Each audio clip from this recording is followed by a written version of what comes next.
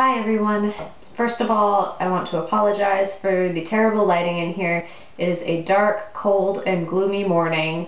I kid you not, it is 48 degrees right now, and it's the beginning of June. Yeah, I don't understand the weather right now. I refuse to turn on the heat. I just don't want to. It's June. It should be like 70 degrees by now. Anyway, today I want to talk about how I stay organized every day. And this is still a bit of a work in progress, but so far this has been working for me. Planners have never really worked for me. It was always inconvenient whenever something changed. I had to either cross something out or erase, and it just looked messy and it bothered me. I wanted to come up with something a lot cleaner, and I was actually inspired by another YouTuber that I've been watching for years now. I think it was last year when Kalel posted a method of planning, and I was really inspired by that. I really liked the way she did it. Unfortunately, the video is not up on her channel anymore, but regardless, I will link her channel down below. She has a bunch of other fun videos to watch, including What I Ate Today videos. Those are one of my favorite videos to watch. Her videos give me a lot of ideas. Anyway, I will show you my planner. So this is my big whiteboard that I bought a couple years ago, and I never really used it until recently. It lives in this room in my house, which is, I guess, what you would call my studio. I would love to hang it up, but unfortunately I don't have anything yet to hang it up. So at the top it says this week, and I just put the month up here. It has all the days of the week, Monday through Sunday. I write down each of the days, and I circle what day is the current day, which today is June 6th that I am filming this video.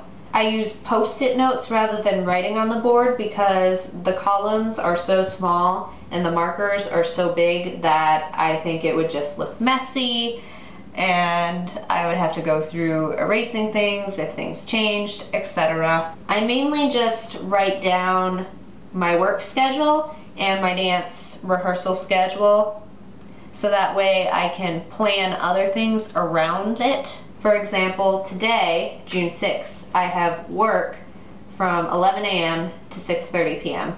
I always write down the time, what it is, and where it is. And knowing that information today, I was able to make time this morning to clean, go grocery shopping, and film this video. I also reuse a lot of the sticky notes because a lot of them repeat, especially my work schedule repeats quite a bit. So I keep some extras on my shelf back there.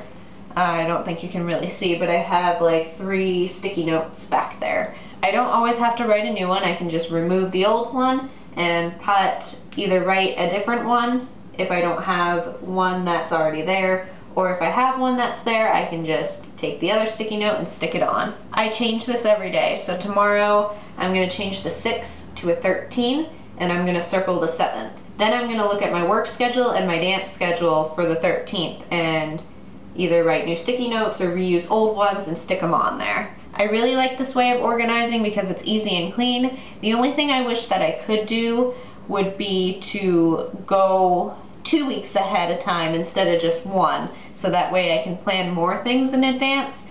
But so far this works. Like I said, this is a work in progress. I will change things around, and maybe in another month I will completely change how I organize things. Right now it just lives back here since I can't hang it up. So that is my current system of how I stay organized. Thank you for watching. Be sure to like this video if you like it, and don't forget to subscribe. Also be sure to subscribe to Kalel. She gave me inspiration for this system. I have her linked down below, and I will talk to you in my next video. Bye!